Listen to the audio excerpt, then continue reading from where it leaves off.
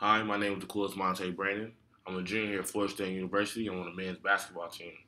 As you know, in basketball, you come along a lot of adversities and trials on the court, and I feel like this has a lot to do with emergency management as well. Learning how to manage those disasters on the court, I feel like it's made me more interested in this subject, and therefore goes into what I'm gonna be talking about today, which is the Ederly and disaster and how they're affected during disasters and things that we can do as people and states can do to help out when it comes to these things and helping the elderly survive these disasters and natural disasters as well.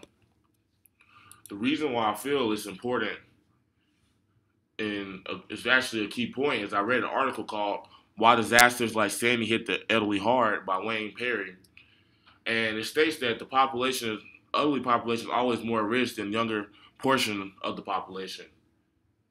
So, for example, Hurricane Katrina, about 71% of people who died were older than 60 years old, and half of those that died were older than 75. Within that percentage, 71%.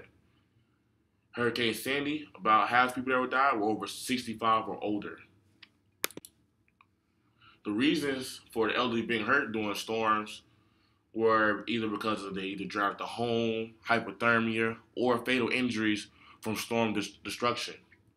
Now, as we know, the older you get, the more your body becomes more frail and fragile. So even the littlest amount of damage to an elderly person's body can have a big effect as far as them escaping, as far as them being able to swim out of water, for them to get themselves help outside of the home. If they have a hard fall and they can't move, nobody's there to help them, and therefore their body isn't allowing them able to move, so they will just sit there and suffer, which also not a very good thing as well. So these are a couple of reasons why the elderly are hurt during big disaster storms. A big key for solving this problem is disaster preparedness for the elderly. In Florida, for example, they have the Florida Department of Elderly Affairs take control of disaster preparedness.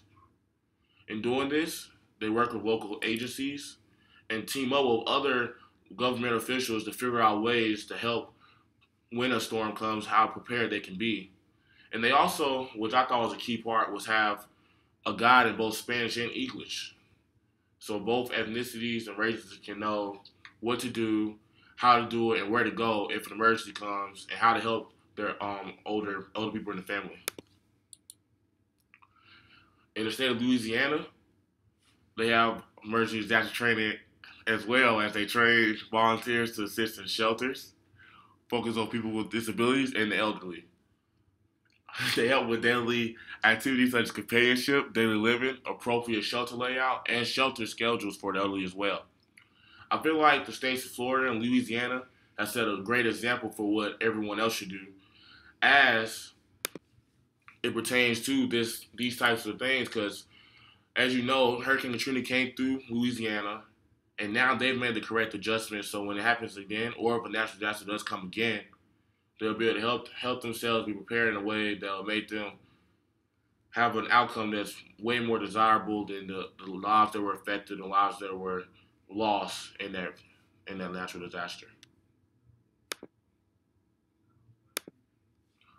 Once again, thanks for listening, and hopefully you learned something today that'll be beneficial to you and to your family or to somebody's friend, to a friend of yours and their family, and when it comes to assisting helping the elderly during a natural disaster.